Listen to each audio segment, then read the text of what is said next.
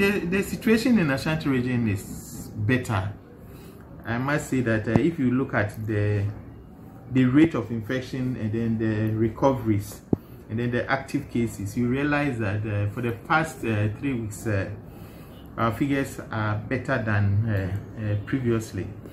As at today, we have a total of 10,379 cases in Ashanti region. We have 543 active cases, and that means that 9,789 have recovered. We've had a total of 67 deaths, and then those that are currently in isolation are 60. We have 2 isolation centers in the region, and we have a total of 60 on admission.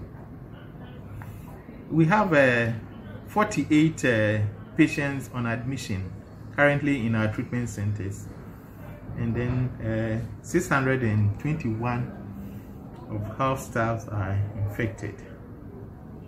So you can see that the figures as far as the recoveries, the new cases are concerned, we are doing well. Previously, that people were dying because of the case management, and then people were not reporting early. This time it has improved.